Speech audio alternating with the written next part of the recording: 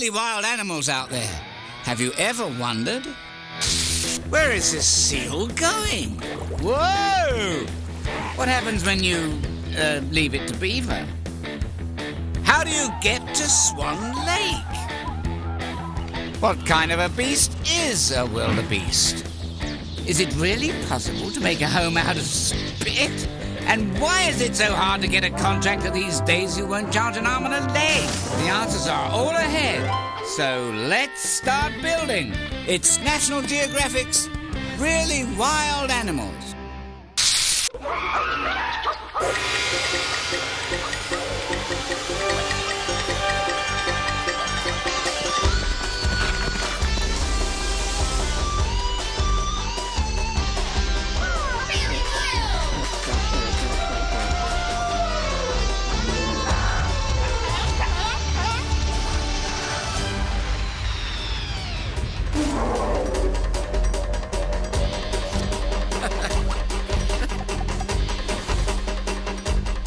Awesome Animal Builders!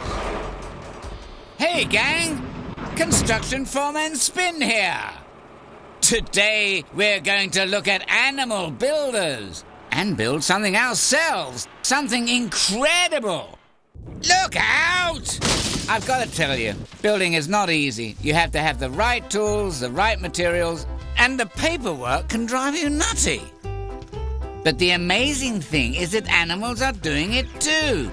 Around the world, animals are constructing tunnels and towers, burrows and bowers, all sorts of amazing homes. They do it to avoid enemies, to escape bad weather, and to raise their young. How do they build? What do they build? Let's take a look. We interrupt this program to bring you a special announcement. We have just discovered structures so strange, so bizarre, we now feel certain that they are the work of aliens from another planet. Wait a minute. There is a building so complex we feel sure it is the creation of Martians. Insects made that? Beings with 3 heads and 5 degrees in advanced architecture. Look at the pictures. Those are termites. To make this, they needed hands so tiny and brains so... Stop! Here's the real story. Welcome to Termite Towers, one of the most amazing construction projects on Earth. These mounds can be more than 20 feet high, and they're all built by these tiny insects, termites. In human terms, that would be nearly 10 times bigger than the biggest skyscraper on Earth. A metropolis of mud. Just like lots of homes, a termite tower comes complete with its own kind of air conditioning. When it's roasting outside, the airflow through these towers keeps the termites cool and comfy. Here's the most important room, the home of the queen termite. She's swollen and gushy and hundreds of times bigger than the others. What she really is an egg factory. She can turn out 30,000 eggs a day. Imagine if your mom turned out 30,000 kids a day. Termites have one of the most complex societies on Earth. They live together, they work together, they crawl together, they build together. You get the idea. Workers put pieces of soil on the wall and glue them into place with saliva. In less than 24 hours, it will set as hard as brick.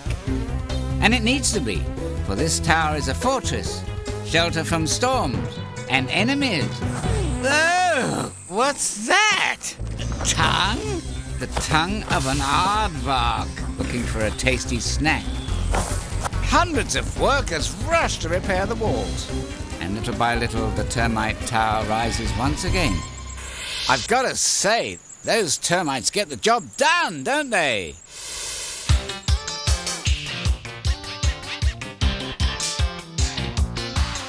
Mud can make a fine wall. Rocks can make it strong. Sticks for reinforcement. It's gotta last a long time. I'm pushing and I'm pulling with tails and teeth and claws. My spit, my will, my grit. Anything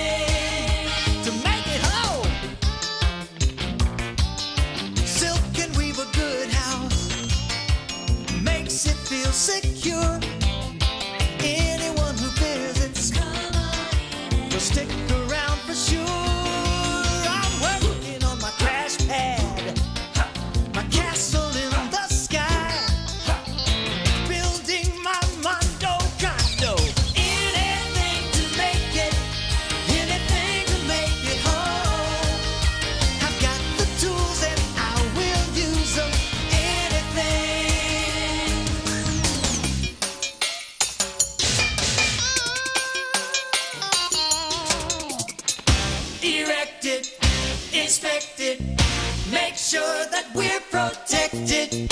Design it, refine it, won't stop till it's done. Anything to make it, anything to make it whole. I've got the tools and I will use them. Anything to make it whole. I've got the tools and I will use them. Anything to make it whole. You won't believe what we're building over here. Hey! Watch what you're doing! You know, most animals build for themselves, but some bodacious builders do a lot more. Check it out. Today on Mary Stuart's home show, we're going to travel to North America, to the Rocky Mountains. Here we go. To show you how you can make this beautiful pond. Isn't it fabulous? But this exquisite setting didn't start out this way. Oh, no. It's the work of my friend right here, the beaver. He doesn't just build a home. He remakes the entire landscape. Here's how this area started out. You would have been embarrassed to invite your friends over, huh? It needed a total makeover. That's when the beavers got to work. Just look at this guy. He can chew through a tree as big as a telephone pole. He drags the branches across the water and blocks the stream right off. When it's done, he's built a dam and turned the stream into a pond. Look at this darling setup. Behind the dam, they've also got a home for shelter. They call it a lodge. Don't confuse that with the Lodge of Elks. The branches not used in the building can also be chewed on as food. Now, here's a good thing. When the beaver builds, he doesn't just construct a home for himself and his family. Oh, no. He creates an entire habitat, a place for lots of animals to live and grow. Everything from ducks and deer to wrens and owls all come to this new pond to dwell. The beaver started out making one home and he created a whole neighborhood. And that's a really good thing. So until next time, this is Mary Stuart saying so long. Keep that house beautiful.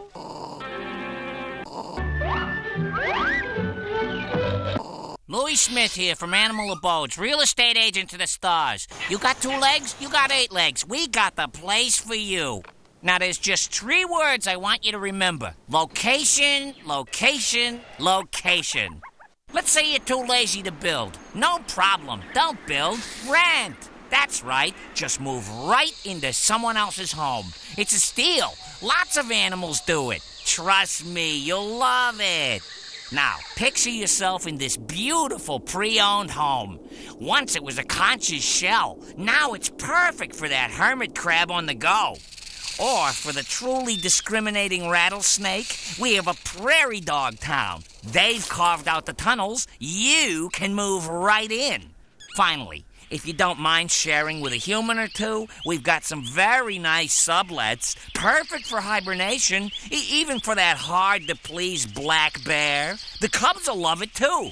So when building is more than you can bear, try Animal Rentals. We'll be there. Trust me, you'll love it.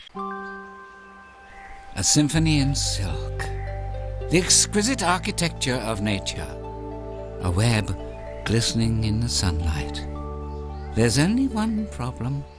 They're death traps! Houses of doom! When spiders build, they're not just building homes to live in. These are funeral homes! Ah! When an unsuspecting insect wanders into the web and rings the doorbell, guess who's coming to dinner? Of all the animals that build, the spider is one of the very few that makes a trap to catch its food. Even before the dinosaurs, spiders were building silk webs to snare their prey. Today there are more than 35,000 different kinds of spiders, and nearly half of them spin webs, and each web is as different as its maker. Like this tarantula, all spiders have spinnerets. This is where the silk comes out of their body. Spiders can actually produce 6 types of silk.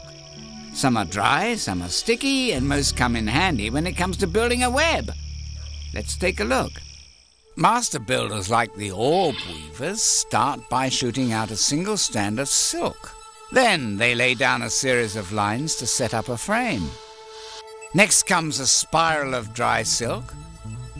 And finally, the spider weaves sticky silk, perfect to catch its victims. Some webs are so strong they can actually catch a bird in flight. Over here in Australia is one of the most incredible webs of all. It measures almost 30 feet across. That's as big as a house. Hundreds of orb weaver spiders teamed up to build this one, and it gets added to generation after generation. See all the specks in the web? The big ones are the spiders. The small ones, that's lunch. Experienced dingo.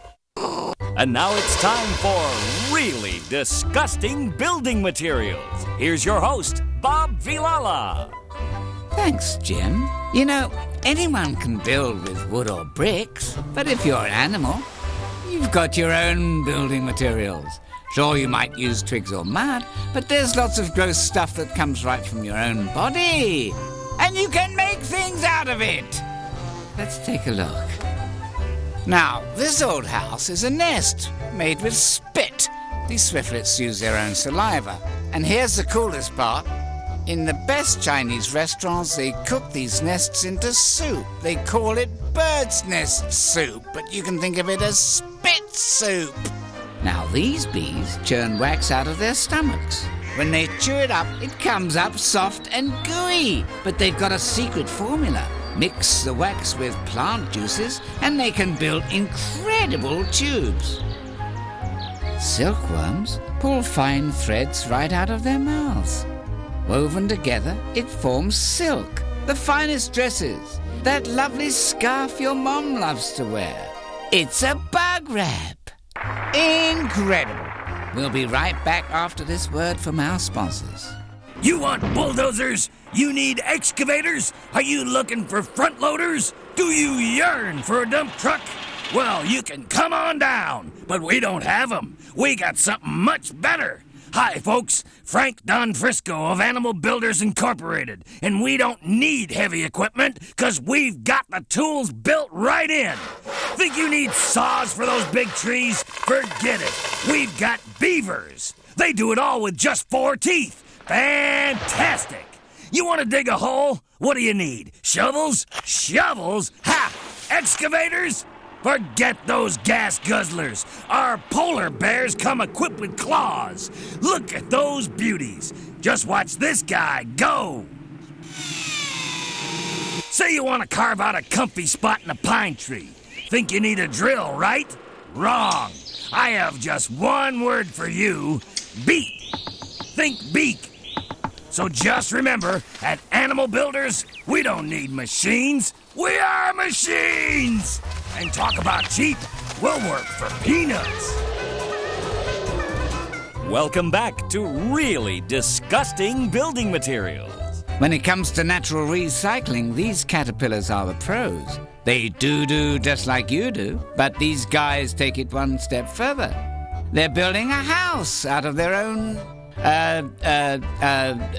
poop. Bet you can't do that. The caterpillar takes its dung into its mouth and cements it together to build its future home. It's a simple post and beam construction held together with silk threads and saliva. When the materials run out, there's an easy solution, a few nibbles of eucalyptus leaf, and here comes the next shipment. Remember, kids, these caterpillars are professionals. Don't try this at home. So that's it for this week on Really Disgusting Building Materials. Until next time, remember, if it comes out of your body and it's gross, you can probably do something with it. Ouch! You're never going to get this thing done. Hey, Spin, where do you want this? Excuse me. No, not there! Oh, my. You know, there are all sorts of reasons that animals build things, but here's the most romantic: to attract a mate. For some animals, it's the males that make the nest, and the females that pick a partner based on which nest they like best. Talk about pressure. All right, weaver birds, mating season is here, and if there's one thing you males need, it's a good-looking nest. Would this attract the female of your dreams? No! But how about this beauty? Right. Well, weaving with a beak isn't easy, but all you need to do is just follow our simple 5-step process. Step 1. Start gathering fresh strips of grass. You'll need more than 400 for a single nest. Next, make a knot.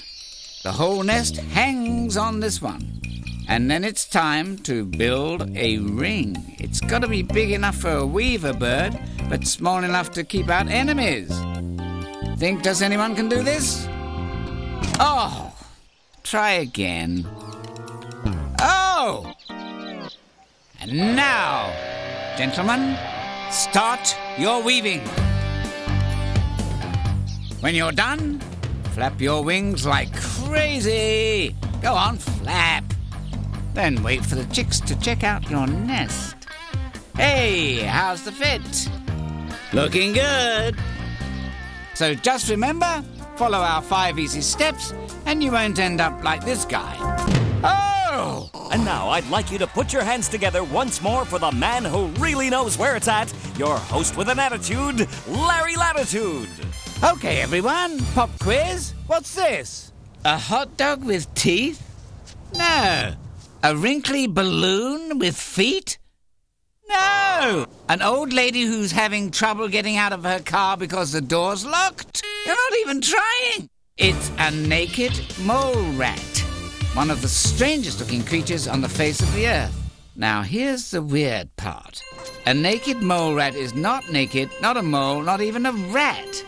But it is one world-class builder. Naked mole rats are kind of like beavers, kind of like termites, kind of like a lot of animals we've seen before. But these guys may be the coolest builders of all. Underground architects who dig deep into the soil. Here's where they live, Eastern Africa. 3 inches long, the naked mole rat was built to dig. Just look at those choppers. Most of its muscle is in its jaw. Now, check this out. The naked mole rat comes equipped with teeth outside its mouth. Ooh. And lips that close behind the teeth. That's so it doesn't swallow any dirt. Boy, someone needs braces. But the weirdest thing is that these cuddly little mammals live just like insects. Only one, the queen, has all the babies. And when they build together as a group. What are they building? A whole underground city, a home, the perfect place for a nearly naked, wrinkly rodent to roam. Okay, quitting time. Let's take a look. My very own high-rise. Great. You know, animals are some of the best builders around. They've got the tools and the materials too. All built right in. But sometimes they need a little help. Sometimes our building gets in the way of theirs. With more and more people moving to the shoreline, birds like the osprey were in trouble. These beautiful fish hawks rule the skies. But their nesting trees had been cut down. They had no place to live, no place to raise their families. The ospreys began to disappear. That's when a local environmental group stepped in. With the help of some concerned kids, they built a special series of platforms where the birds could nest. And pretty soon, the ospreys had moved right in. Once their future looked grim. Now they're back, which is good news. And the best news of all is that these birds are now doing a little construction of their own, constructing a brand new bunch of hatchlings. Because you know, in the end, building is really just about one thing. Whether you're making a nest, or a fort, or a hole in the ground, It's about making the perfect place to make a family. It's about a home.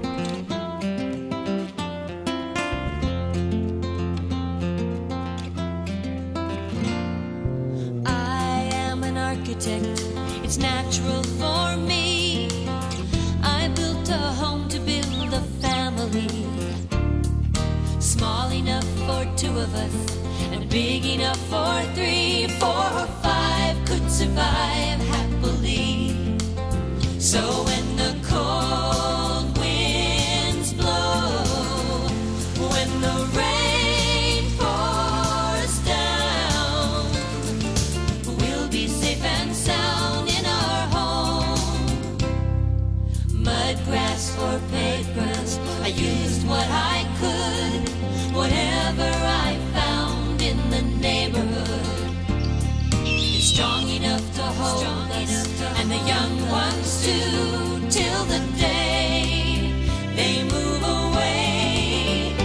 When the snowflakes fall, when the sun beats down, we'll be safe and sound in our home on the water, a home in the sky, a home beneath the soil.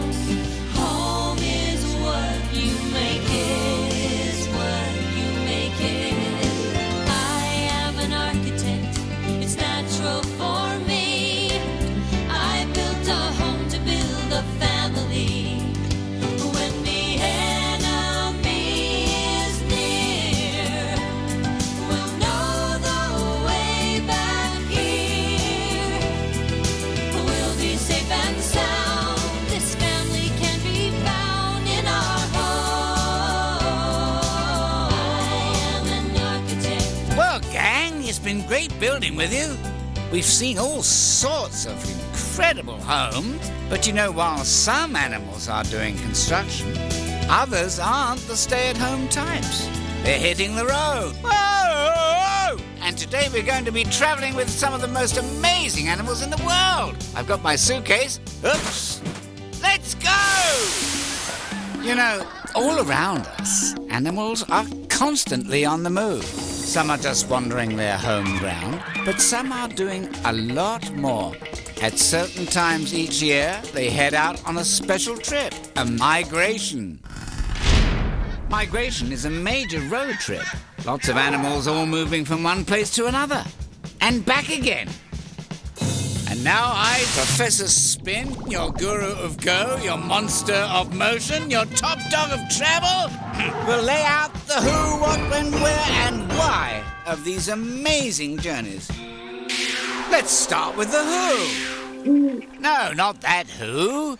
Who migrates? Well, all sorts of animals, actually. Some are small, some are humongous. In all, billions of animals are going. Here comes one of the world's most famous migrators right now, the wildebeest of Africa. On the plains of the Serengeti, a young wildebeest is born. And baby, she was born to run. Within 5 minutes, she's up and walking. Well, sort of. Which is incredible when you think it took you almost a year or more to learn the very same thing.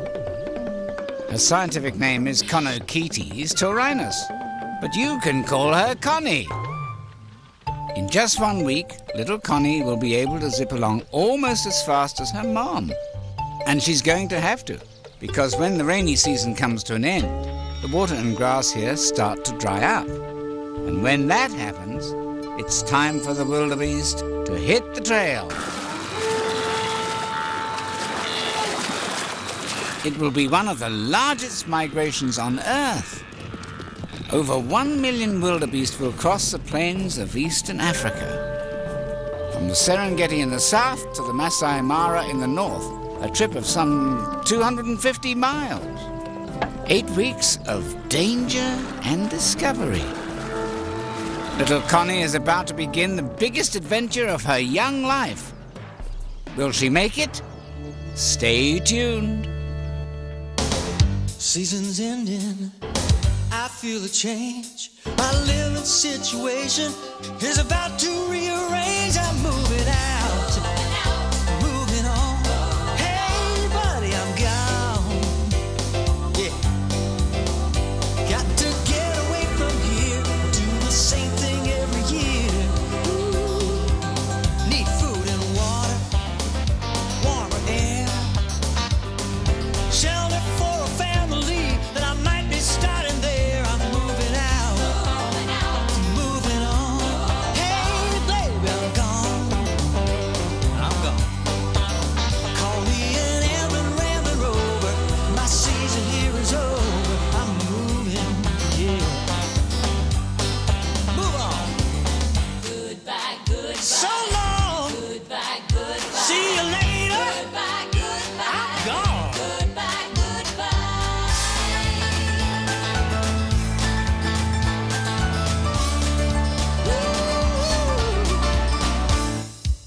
Gonna use these legs, These legs, flap these wings. flap these wings. I'll be hopping, crawling, jumping, running. Got to do my thing. I'm moving out, Moving out, moving on. moving on. Babe, I'm gone. Well, can't you see I'm driven to maintain my way of living? Moving out, moving out, moving on. Baby, I'm gone. That's right, girls. Gotta get away from here. We do it every year. Move, move, move out. Come on. Come on. Keep on. Where'd I put that? Oh! Seems like everyone's on the move. With all this traveling, there's one big question. A question that's been asked by kids like you since time began. Are we there yet? No, the question is, how do migrating animals know when to go? It's all about timing. For tundra swans, the timing is critical. The big white birds travel thousands of miles, from North Carolina to Canada and Alaska, then back again in the fall. And they have to time it right. Arrive in the north too soon, they'll find frozen ground and nothing to eat. Get there too late and their young won't be born in time to make the return trip. So how can they be sure it's the right time to travel? Nature gives them the cues. The temperature rises, the wind shifts, and as the days get longer, the extra light actually causes a change in their bodies. It's almost like flipping a switch inside their heads. So, round about March, the flocks take off for the north. Whoa! It will take them over a month, but they arrive on time for the Arctic summer. With plenty of food around, it's the perfect time to have babies. They're called cygnets, and they'll only get a few weeks to grow up fast, because by September, when the Arctic starts getting icy, the cygnets must fly south with the flock, or they'll be left behind. There they go, following their moms and dads. Hey, wait for me! And now, time for Moving Moments. In our last episode, Ella Elephant had just learned that her mate wanted to migrate. But, Edward, I don't want to go. We must, Ella. It's time. But every year we go to Kenya, year in, year out, always the same. Well, I'm sick of it. What about Paris? What about New Jersey? Why can't we do something different for once? That's migration, dear. The same trip over and over. The one our parents took, and their parents. It's as undying as my love for you. Oh. Come on, pack your trunk, put your little tusk in mine, and dare to share my great expectations. Join us next week for the thrilling conclusion of Moving Moments. And now back to Journey of the Wildebeest.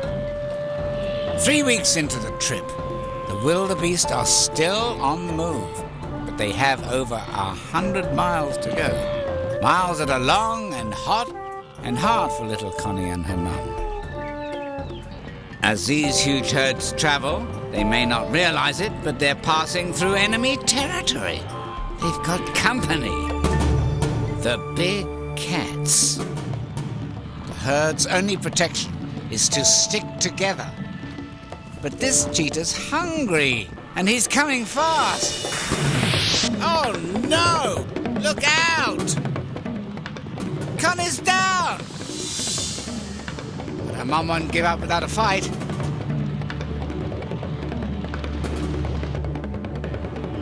And she gets away with only a few scratches. And the herd keeps pushing on to the north. Wow, that was a close call for Connie. There's just one question you might still have. Are we there yet? No, the question is, why are those wildebeest risking everything anyway? Why does any animal migrate? Some do it to find food. When seasons change and grass and water disappear, they need a new place to live and eat. Other animals migrate to find the perfect spot to have their young. Like sockeye salmon. They live in the ocean, but they're born in rivers, and once in their lives they return to the river of their birth, even if it's hundreds of miles away. This isn't a yearly trip, it's one single journey, the journey of a lifetime. Fighting the flow, swimming against the current all the way, the salmon surge upriver. They even leap up 6-foot waterfalls. That's like you jumping over a truck. Yee-ho! Not only that, they have to get past ferocious fishermen, grizzly bears. Watch those teeth.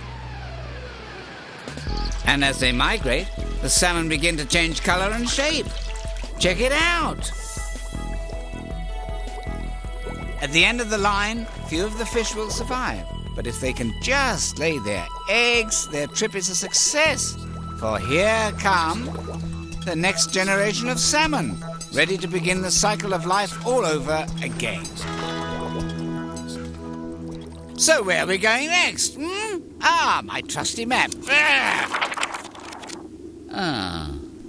When people need to find their way, they use maps. Of course, animals don't have maps, but they always seem to know where they're going, even across thousands of miles. So one question naturally comes up. Are we there yet? No. How do they know where they're going?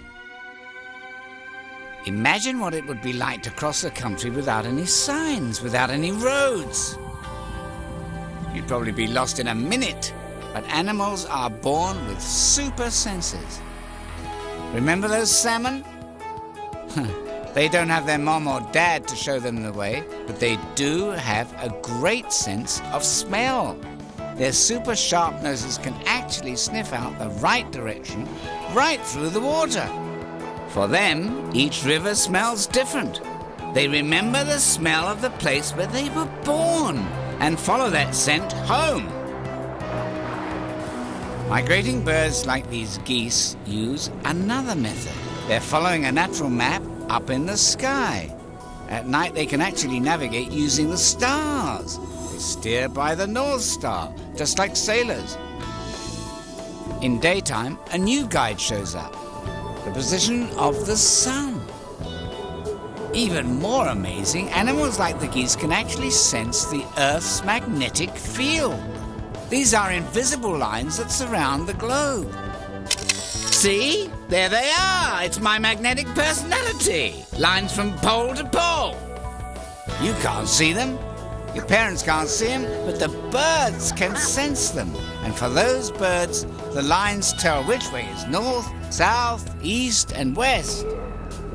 Deep in the ocean, where there aren't many landmarks, sharks and rays also use this same invisible magnetic force. No one knows exactly how, but they can read it like a map. And who needs maps when super senses show the way? spanning the globe to bring you the best in motion. All right, you couch potatoes, get up! It's time for Wild World of Sports! You wimps, think you can do this? Ha! These are the animal record holders, the masters of migration. Let's go to the videotape. Who's the world's fastest migrator?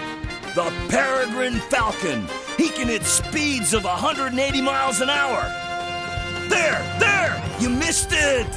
Here, practically standing still. Could you do that? Don't make me laugh, you cupcakes. Next up, most migrations in one lifetime? The giant tortoise. Every year of her life, for 160 years, she crosses the Galapagos Islands to lay her eggs. Talk about endurance. Better than you, Flabbo. How about the long-distance champion? The Arctic tern. He migrates 18,000 miles a year, from the North Pole to the South Pole and back again. Holy cow! Feeling inspired? Get up! Get up! Just pack it in. Until next time, remember our motto: the thrill of victory, the agony of the feet. Ouch! And now back to Journey of the Wildebeest. Under the blazing sun, little Connie is still traveling. And the hotter it gets, the faster the water disappears. Oh, I'm so thirsty. Finally they see water. Water! The Grumeti River. But every drink here comes at a price. These waters hold monsters. Crocodiles. The older wildebeest know the dangers. They're careful. But not little Connie. Look out! That hurts! She fights free. So, is the trip over? Not in the least, wildebeest. Their need to keep going is so strong they're actually going to try to cross this river. Stop! Are you crazy? Wow! Against all odds, the herd keeps moving to the north. Oh my, was that close? You know, there are other dangers for migrating animals. Roadblocks, dead ends. And many of them are caused by people. As more and more humans spread out across the landscape, they get in the way of migration paths that have been around for years. For centuries, this cousin of the goat, the pronghorn, has followed one path across the western United States. Each winter, they make a nearly 200-mile journey from the Grand Teton Mountains in the north to the Red Desert in the south. Pronghorns were born to travel. They can race along at 60 miles an hour. That's as fast as a car.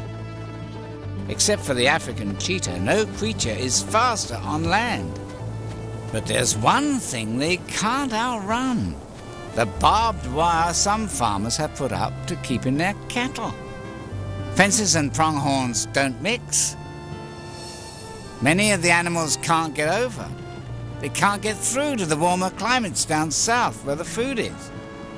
So when the snows come, some pronghorns get caught up in the wire. Some are so tired and hungry, they just give up.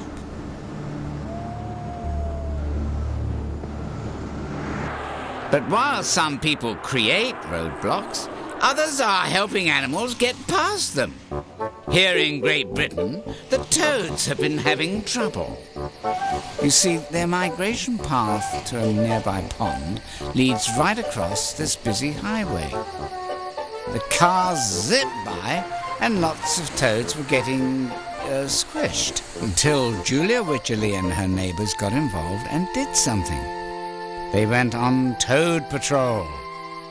Armed with buckets, flashlights and fluorescent vests, they've been helping the little guys across the highway and sending them on their way. And now the toads of Great Britain are off the road and on the comeback trail. Thanks to Julia Wycherley and her friends, they're heading home. like our little wildebeest. And now the conclusion of Journey of the Wildebeest. It's been almost 2 months, and now finally Connie and her mom and all the wildebeest are arriving in the green pastures of the Masai Mara. There's lots to eat here, plenty to drink, and there's only one question.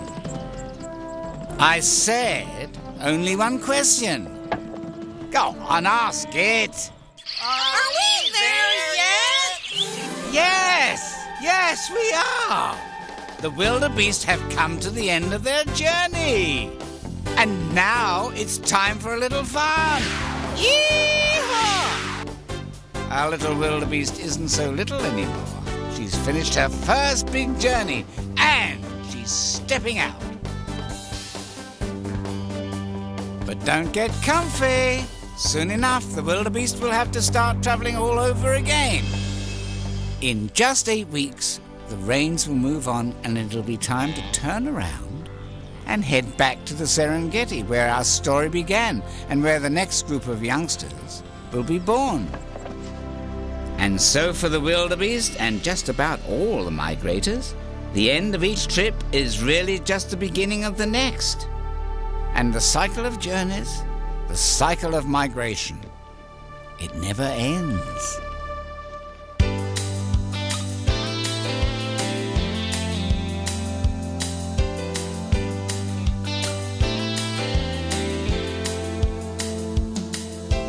There's a victory in reaching a destination,